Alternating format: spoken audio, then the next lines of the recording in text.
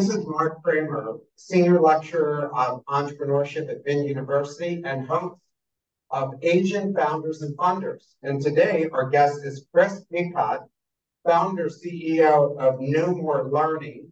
And Chris has moved here from the United States and has made his home here in Vietnam. And he is starting a new company. So Chris, first of all, welcome. And please tell us a little bit about yourself and then tell us about your company. Great. Yes, thank you, Mark. And hello to both your podcast listeners in the future and then the, all the entrepreneurs of the future in your class. So my name's Chris Pecaut. I'm the CEO and founder of No More Learning Incorporated. Yes, as Mark mentioned, 3 months ago, I moved from the San Francisco Bay Area in California in the United States to Hanoi, Vietnam, in order to launch this kind of technical venture. A little background to start off in. So I grew up in the Chicagoland area, attended a public high school that's in the middle of the United States. I went to California for the first time as an undergraduate studying at Stanford University, where I studied comparative literature. I attended school there at the height of the kind of pre-dot-com bust in the late 90s, early 2000s. And even though I was always very computer-oriented myself, I decided to study literature because I found history, philosophy, art more challenging and fascinating than just the technical aspects of computers. But all along, I was always thinking at the borderline between kind of books and technology. And that's just been kind of a passion and a theme throughout my life that finally took form in this company. And so I'll leap over a varied career very quickly. I taught high school for a couple of years in Philadelphia. And I worked in the publishing industry right out of college. I went to graduate school at University of Chicago and studied public policy, and then had a career working in state and local government in the United States in a technical capacity. And then my most recent role was with Activision, the video game company, where I was working in analytics on Call of Duty. And so essentially, I saw an opportunity to transition from that work in the video game industry and then, launch in the dynamic Vietnamese economy this new venture of learning and technology that I call No More Learning. So that's kind of the general overview. I could focus a little bit more on kind of the idea behind it, unless you have other questions to pivot to. Chris, that was my next question. Tell us a little bit about how you came up with it. I'm sorry, could you repeat that? That was a little hard to hear. Sure.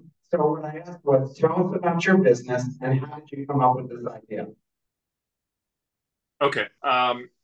So the idea has been kind of with me ever since I was a young man. So actually, I studied ancient Greek when I was in high school. And one kind of challenge with languages is how you memorize things. Basically, I started working on technical ways of dealing with random samples from texts very early on. And over the years, I've built several iterations. This is over a period of 10 to 15 years. I've built several iterations on a kind of a basic new method of reading that currently exists in a web-hosted form at nomorelearning.com. And so basically, my entrepreneurial route is the one that takes what I'm truly passionate about, just as a person, kind of creating a product that I love and enjoy, and it benefits me. So that during the development process, every aspect of the work that I do is something I benefit from. Um, uh, it doesn't have a kind of a tiresome aspect to it. And then I've been kind of triangulating that idea toward kind of just looking at how technology works, how people use the internet as a way of kind of coming up with new ways of interacting with knowledge. So the company form aspect of it is relatively recent. Just to throw out one kind of technical aspect, I only incorporated in California within the last year. So that formal business step of establishing yourself as a corporation, that then you have shares. I only did this recently, and it's part of my entree into like a business entrepreneur role, which I haven't had previously. So this is actually relatively new to me, even though kind of technical, product creation is just part of my general interest. Trying to turn this into kind of a viable company is something that only happened recently. And then leaving full-time work in order to work full-time on this venture, as I said, only happened even more recently than that, within the last 6 months. Okay. So what kind of research did you do before you decided to launch this business? That's a good question. Yeah. So I mean, I've followed closely the whole startup world for a long time. I guess one way to give an index of that is Hacker News. If people are familiar with, so Y Combinator, which is one of the largest, kind of most successful startup accelerators. They have this news site called Hacker News, and a lot of kind of tech plugged in people, work there, report on their progress, launch their products there. So I've been reading that in detail throughout my career, on and off for 10 years. You learn a lot of success and failure stories there. So basically, a model, partly as I was alluding to, of picking something since the wisdom goes, engaging on a startup is not a short-term kind of goal. Essentially, if you want to kind of succeed in the long term, you're looking at 3, 5, 10 years of commitment, something along those lines. So I knew what I was getting into in that respect. And I guess the catalyst most recently actually was the kind of the launch of AI. I followed that very closely when it's happened, and in my view, artificial intelligence will fundamentally transform much of work generally, particularly what were known more as white collar roles. And so, a professional like I was kind of in my technical career will transform.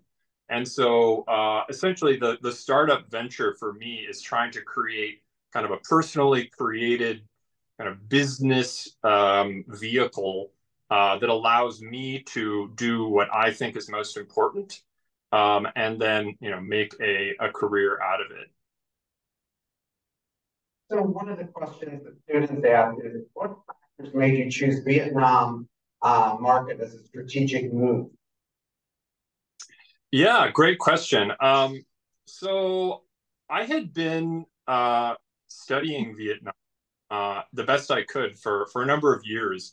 I studied political science at University of Chicago and U.S. foreign policy.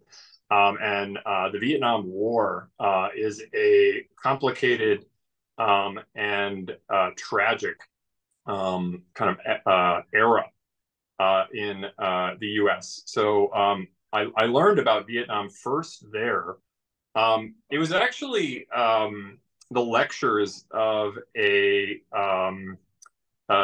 professor. His name's Stephen Young. He grew up as his father was an ambassador to Thailand, so he grew up in Vietnam, speaking Vietnamese, and he was the first time I heard lectures on ancient Vietnamese history, which is not well documented in English. So learning about kind of Vietnam over the past 200 years, and then the longer term really piqued my interest. And so basically having kind of a yet kind of less explored scholarly country, combined with Vietnam being one of the fastest growing countries in the world, with this kind of accelerated launch starting in the 1990s. That's kind of what initially piqued my interest. So I visited for the first time about 6 months ago. And during that visit, I met a professor at the Hanoi University of Science and Technology, a professor of architecture, who is also involved in the Vietnamese government's efforts towards digital transformation. So he's a bit of a cultural historian. And during that brief visit, which was only 3 weeks, I put together a pilot project that really showed me what's possible here. And if I could take a couple of minutes to describe it, I think it might help also situate kind of what the core idea of my company is. So if your students and some of the listeners from Vietnam or who have visited Hanoi maybe will certainly be familiar with the Van Mio, the Temple of Literature, which is a approximately 1,000-year-old, maybe 800-year-old Confucian court of learning that's in the center of Hanoi. And essentially, it's a beautiful place. And one of the signature exhibits there, or relics, are these stelae, these large, 82 very large stone tablets that record in writing the graduates of the Confucian examinations over a period of 400 to 500 years. So I learned from this professor when I was here. He said, students go on a pilgrimage, essentially, of all ages to the Temple of Literature in order to pray for success in their exams. But he mourned that most of the students go there and then they pat on the head the turtles that have the stelae on top of them, the kind of the sacred animal, one of the sacred animals of Vietnam, a turtle, the back. These stone tablets are on the back of turtles. They pat them on the head, but they don't read the tablets. So he's saying that's so unfortunate. Part of his work and a large part of the kind of the government recovery efforts is kind of cultural restoration. So what I was able to do during that first trip 6 months ago was to locate the texts of those 82 stelae written in Han Nom, the old form of Vietnamese writing that uses Chinese ideographs. So I located those 82 texts, and I put them into a vector database, which is a database that's used in AI, so you can query texts. So I put the 82 stelae into a vector database and then set up a portal where you can ask questions to the tablets. And it worked astonishingly well. I was very glad to see it work, where I created a pilot where you, in Vietnamese, could ask, for instance, how do we improve Vietnam? And then it queries this database of the text of the tablets and then responds using the voice of the tablets to answer your question in the way that we've come to use AI methods. So anyway, this was kind of well received both by him and other partners. And then I put together several proposals to kind of expand upon that type of work. And so basically, this was kind of a dream come true for me, to be able to kind of expand in a technical area I wanted to work in, AI and digital text, and then find kind of a cultural item that is available but inaccessible, and then use AI to kind of get at it. And so that basically established kind of a collaboration with a local person, a professor of architecture, a former party member, and then also a head kind of associated with this group called Nusatech, which is a kind of a Hanoi-based startup incubator of sorts that's very new and trying to do innovative things. So basically, that showed me I have kind of working partners there. This is the type of work I want to do. And then just took the opportunity to make a departure from my 9 to 5 in order to come to Vietnam. I'm blown away. I'm kind of blown. Can you hear me? Yes. Okay, great. I'm kind of blown away that you say you developed an AI where I could ask old tablets and content, and it will take that information and formulate answers. So I could take the 5 books of Moses, the Torah, and ask it questions, and it will tell me the answers based on what people wrote 5,000 years ago. Correct. Correct. Yes. Wow. Yeah. Wow. And yeah, it's that angle on how to use these large language models, these AIs that essentially animate language. This is the product market fit that I'm looking for, because it's unprecedented. Any of these from Confucius, and you could go and make them instant bestsellers by just the fact that people could go and ask questions and actually draw out useful information that could guide their lives, make decisions, right? True, although the space of the technical and user interface problem has many gnarly challenges. One of which, just to kind of play kind of the other side of your optimistic view, which I affirm entirely. The past is very complicated, and hearing a direct voice from the past when you ask it, contemporary questions, doesn't give automatically practical or easy answers.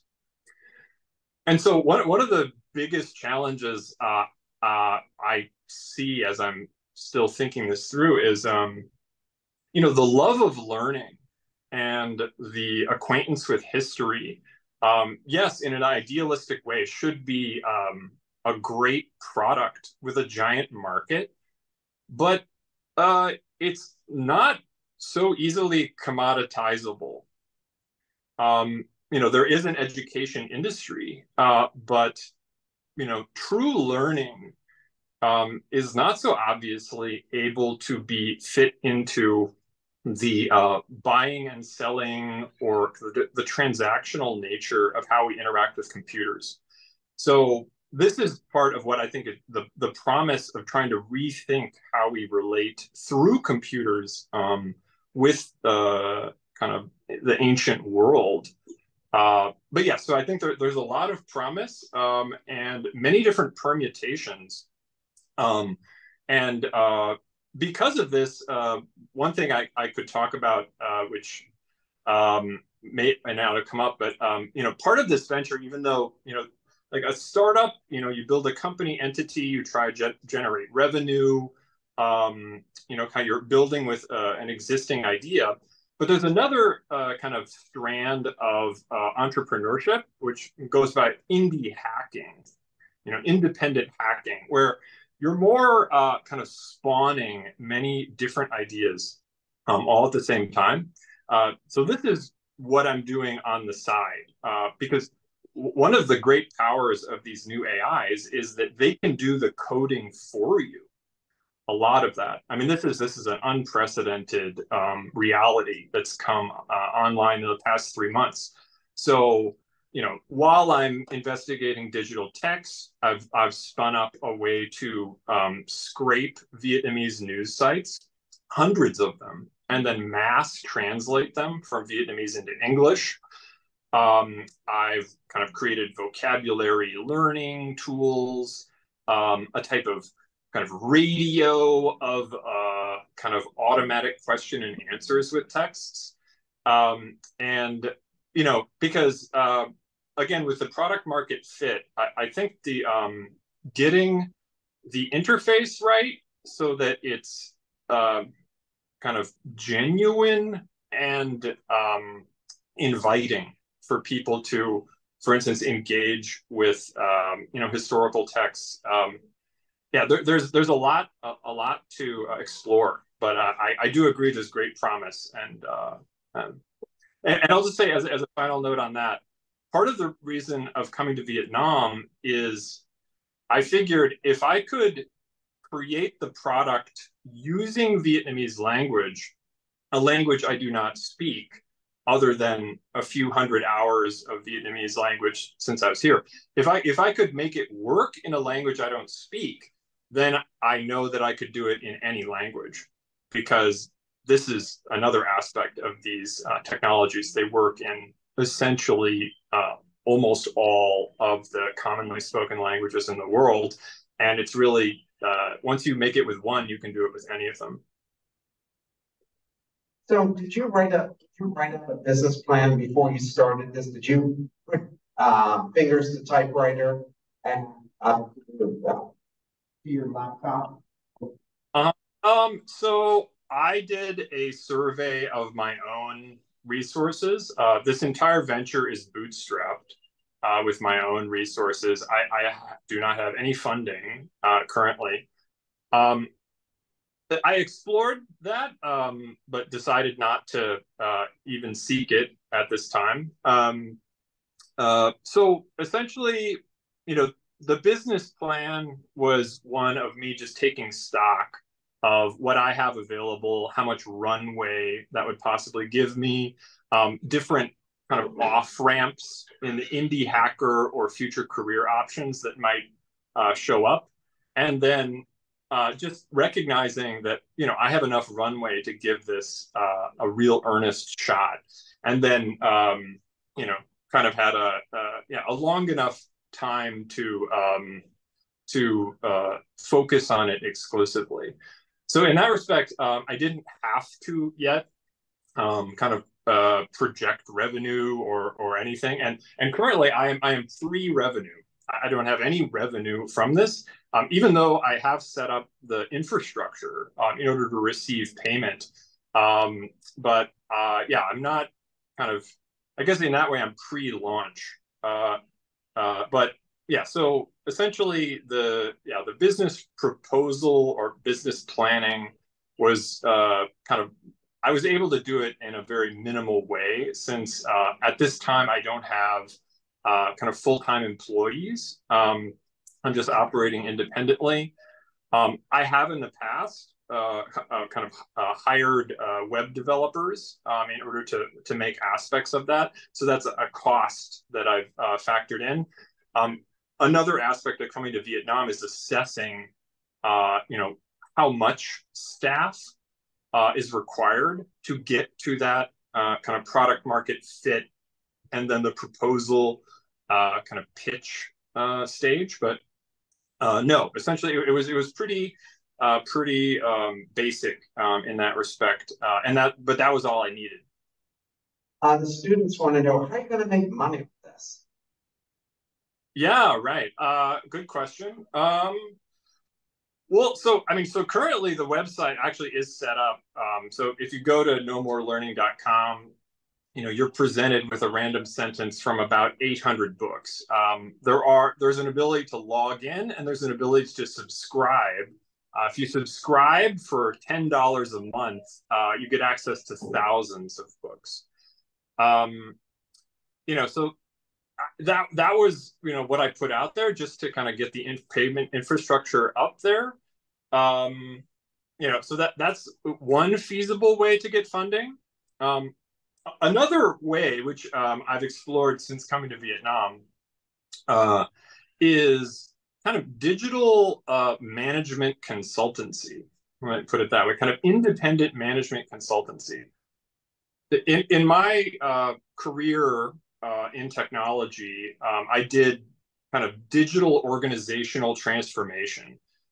Basically kind of helping plan transformation of databases, system operations at a large scale for state, local government, and then with Activision. So I've noted, part of the digital transformation mandate of the Vietnamese government, there's a nationwide goal to get to a digital economy within the next 10 to 15 years, and then kind of leapfrog into a middle income country in the same time. So there's a recognition. First of all, Vietnam wants to accelerate and leapfrog into technology, and all organizations, from financial firms to the Refrigeration Association, every single one of them wants to digitally transform. They're figuring out how to do it. So part of what I've recognized in coming here and just talking to people is people are looking for people who have former expertise in doing that. So I've met with several stakeholders in different industries, the financial industry, the government industry, government services. And I've put together proposals of kind of offering guidance in how to use AI processes to improve organizational efficiency. These proposals have not yet turned into signed contracts, but I have seen that there is a market. And so essentially, if my monthly active users doesn't get to a point where it covers my monthly expenses such that I could extend my runway here forever into the future, then part of the kind of fallback plans or kind of side work to do are these kind of consulting services, which is great actually for me personally, because even though operating independently as an entrepreneur is very exciting because you kind of get to do everything, it's also very difficult, bordering on impossible. This is what they say, and I can kind of speak with some experience.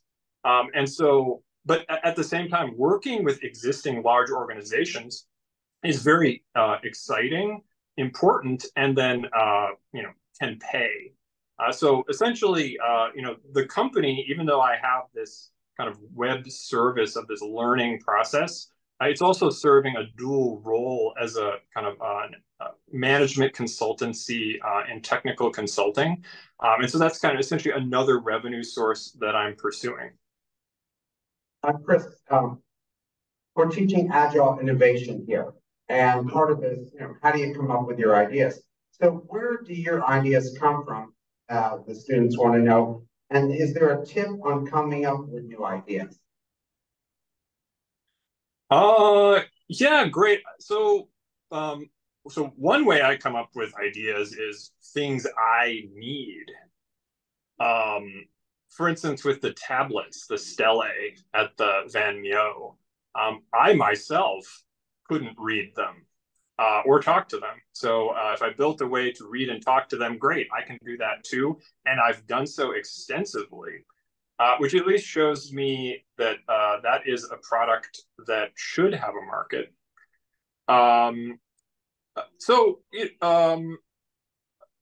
In general, talking to people, as I told that story, it was talking to the professor about the Temple of Literature and the tablets that made me learn that the texts exist. There is a recognized need in Vietnam for thinking about ways to bring history and preserve history.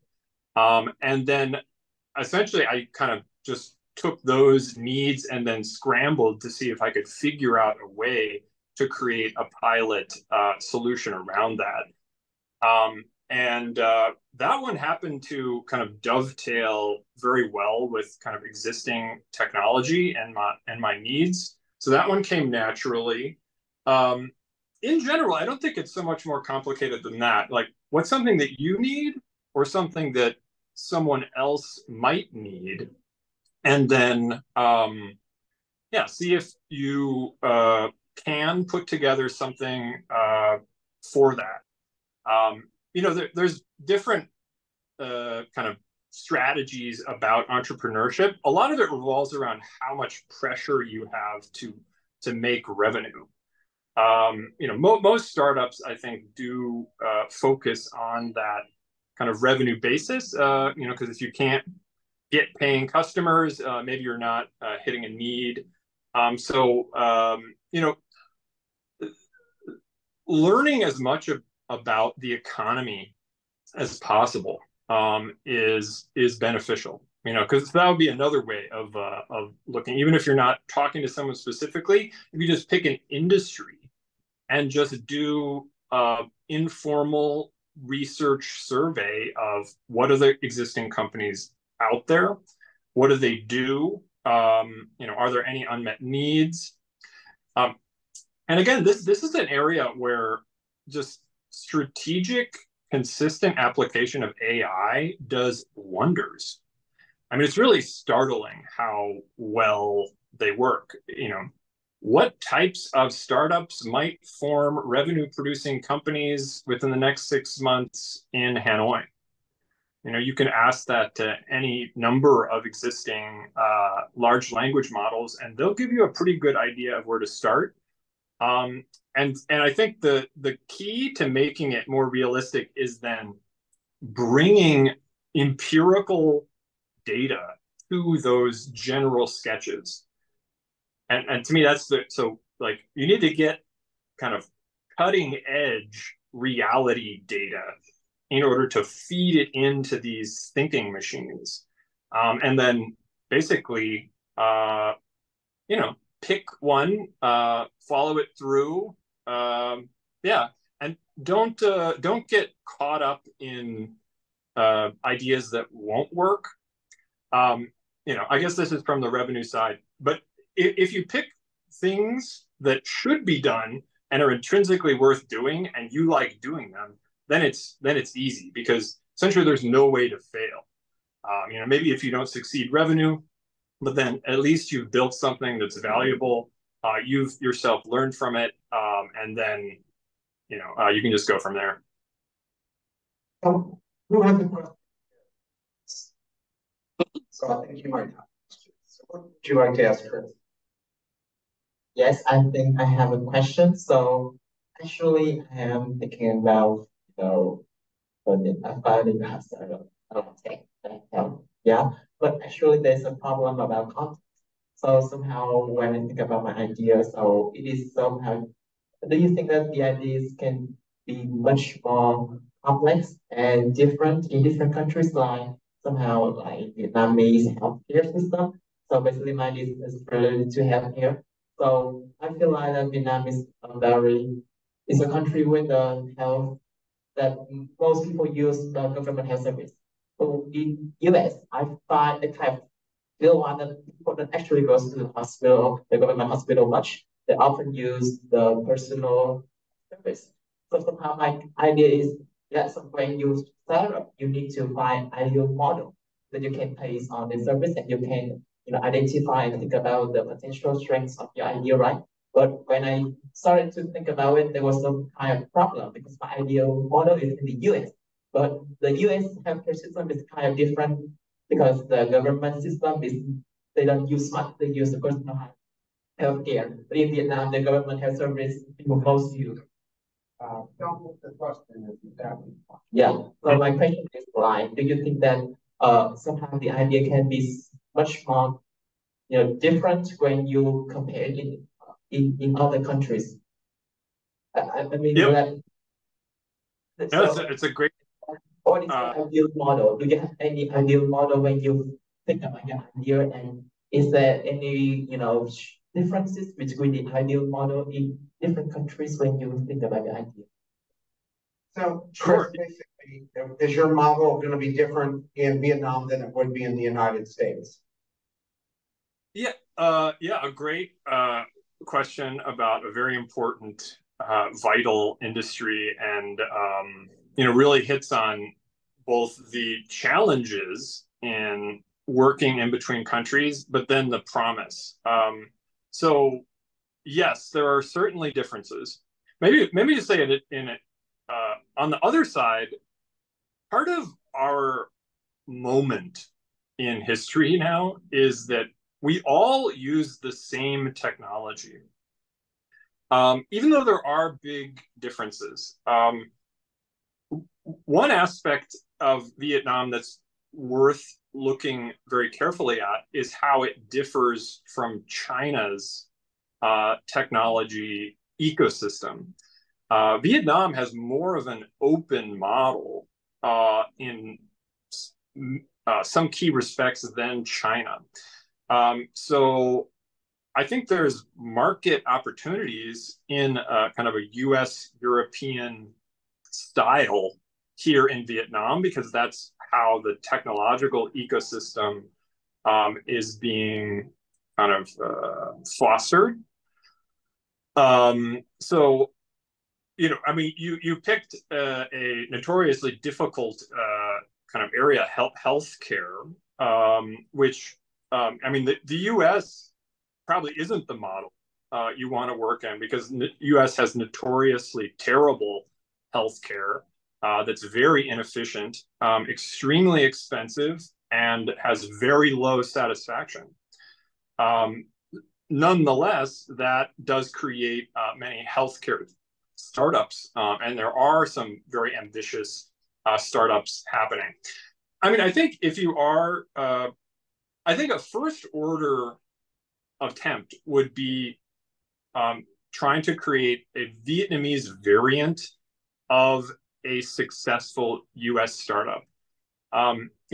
Copying ideas, kind of does get a kind of a bad sense in certain respect, but there's something to the advantage of the second comer.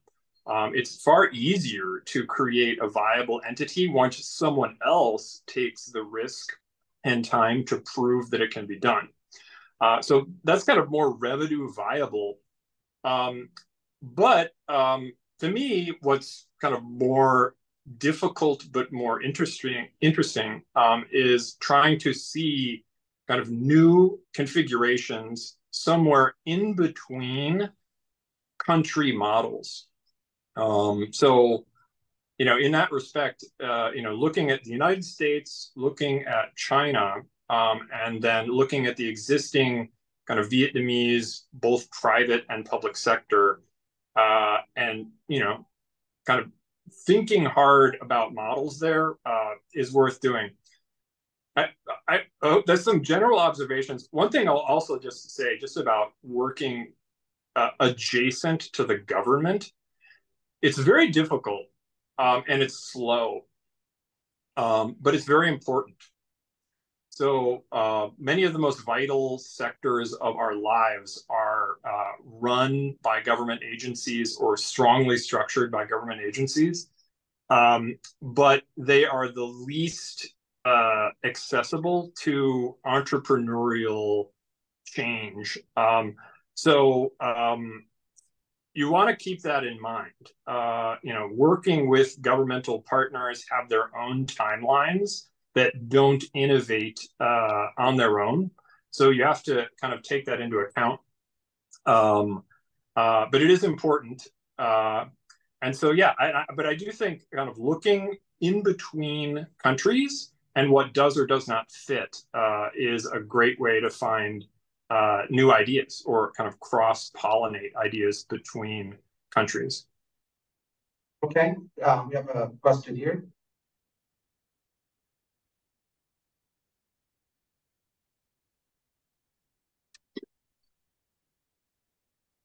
one question of mine is that we learned from our course that it is important to pitch our proposal to expert within our specified domain and evaluate their integrations of our idea. So did you perform this when constructing your proposals of normal learning? Like, did you pitch your ideas to any experts in the field to gain their comments and feedbacks? And if yes, so how did their comments and feedbacks affect your idea? Yes, so I do think that is a good approach. Find kind of expertise in the industry or area. In my case, no. The idea is untried, and it definitely falls into a category of almost incomprehensible because it's so different. And so actually, to the extent that I have shared this, and I have, I studied comparative literature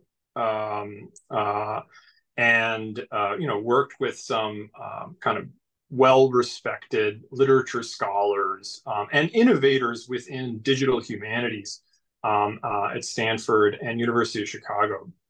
So sharing ideas with scholars and then seeing what they don't understand or what is a step beyond their kind of discipline gave me an indication that the idea actually is more viable on a wider scale. So, I mean, in this case, kind of talking to experts served a type of kind of an inverse confirmation to me. For that particular idea, I essentially, because I was using my own strengths, having studied literature, it being a personal joy, that was kind of all the proof I need to know that it's viable. But I also do, share it and learn. So I do think, in general, that is a good strategy. But one should recognize when you are going into the unknown and the untried, and have the courage to try into that space. So it's complicated because basically you're doing something that's hard to understand and then bringing it to people, and you may not find reception or revenue immediately. This is what makes being an entrepreneur so difficult.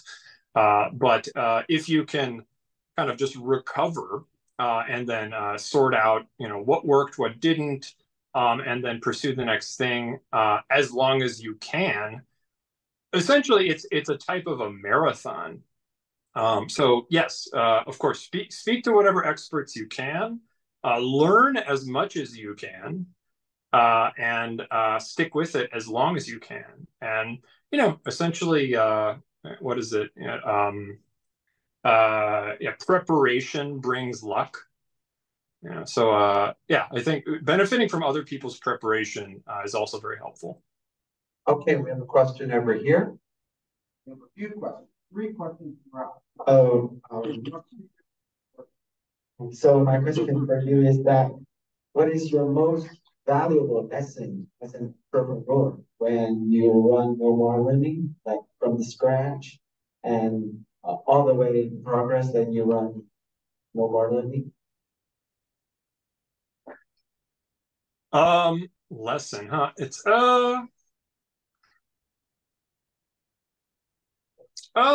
so I mean, love of learning guided me to discover, kind of happen upon this method.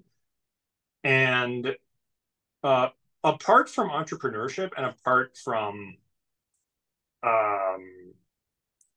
education, even the endurance, importance, and unfathomable extent of learning available to anyone has been proven to me more and more. I mean, this isn't so much a lesson, but this actually gets to kind of a bit paradoxical name to the company, No More Learning. You asked for a lesson. Part of what I find is kind of at stake here is many people conceive of education as an existing set of knowledge that you are absorbing, and absorbing it kind of accurately or not. But there is a whole open form of knowledge where you're just learning without a guide. And this type of learning is, I think the best tradition of education before it was institutionalized. And so,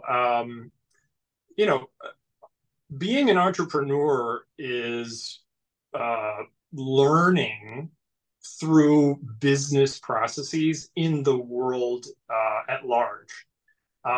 So that challenge and difficulty is worth doing. So pardon the wide answer, but yeah, I'll just say maybe in a more practical sense, like being an entrepreneur, registering a company, defining your idea, and going around and saying, I'm trying to do this, and then keeping an open mind to move and change. It is an entirely different way of living than having a fixed job with a set role of tasks where someone else is telling you what to do. They're not entirely different, and you can have kind of autonomy at jobs in different roles, but it's a whole different kind of way. And but it's difficult. So I guess the main lesson would be it's difficult, but worth doing. And so if you have to struggle or plan to give it your best shot, do so carefully, but do so. Okay, next question. So I want to ask a bit regarding your expertise. How do you approach AI integration into traditional work environments? Like, what aspects are AI most beneficial in? What to change? Okay, interesting. Well, so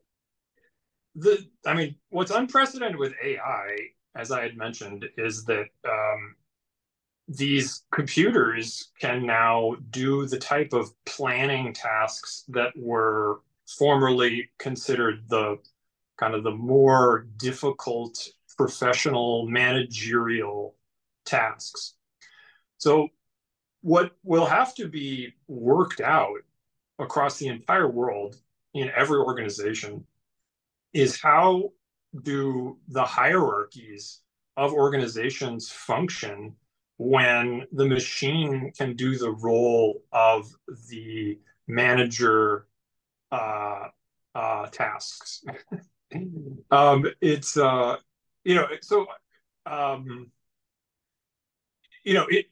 this is why it's going to take a long time to kind of work out different methods. But this is why I think the entrepreneurial model is a good one, because essentially the entrepreneur or the CEO of a startup, to put it that way, is making the fundamental decisions of how you become viable with whatever resources are available.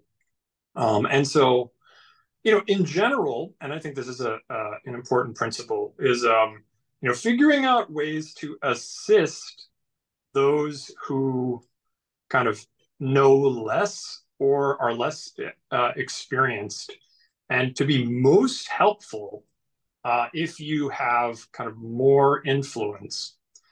I think that's the challenge, and part of I think the challenge of working with existing organizations is now the machines and the lower level employees within organizations will have better expertise about what the organization as a whole should do than the formal leadership of organizations.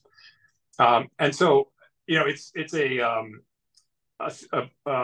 type of question that comes up more in political theory and the history of human organizations as a whole. But I think that's what we'll be facing. So, you know, yeah, it remains to be seen. But yeah, there's a lot to experiment with right now. One more question. I have one question regarding AI to you. I know that AI should be trained from a pool of data input, and how do you choose the reliable data for your normal learning? And if there is a bigger project like ChatGPT or OpenAI, how can people filter the data input for the AI to? So could you speak more about the specific, you're saying, so you said filter, or could you say or repeat what you first said about what's the concern? The reliable sources for data input for the AI technology. Like ChatGPT use information on the internet, and Okay. the reliable resources for that. Okay. That's right. We hear that what people pull up on chat is incorrect. And so how do you make sure you get the reliable data? And we'll need you to keep the answers short because we have to wrap up. Okay, great. Yeah, great question. This is an existing challenge with, you know, hallucinations and inaccuracies. The tradition I'm coming from is called philology, basically like the love and study of words. And so there's this whole history of how you tell what the actual meaning of a text is. There's many, many hundreds of years of tradition in the West. Confucianism is largely based on this method, pulling out the meaning of texts. So the application of those methods and figuring out ways to establish what are valid or invalid answers, or what are better or worse answers, in ways that don't necessarily rely on people's opinions. This is the challenge. This is an unsolved problem. And that's exactly what I'm working on. And I'll just say as a final note, you know, AIs are good, as you recognize, in taking essentially the input you give it and then outputting something of a similar type. But that does have the pitfall if you input things that are false and it can't tell the difference between good and bad, then you will not have a good system. Chris, thank you so much for taking the time. Chris went to two of the best Stanford and the University of Chicago. So there's a big brain on the other side of this video here, and we wish you luck, and we look forward to seeing how it all goes. And thank you so much, and great questions by the audience here. So again, everyone, have a wonderful weekend. Thank you very much. I hope I get to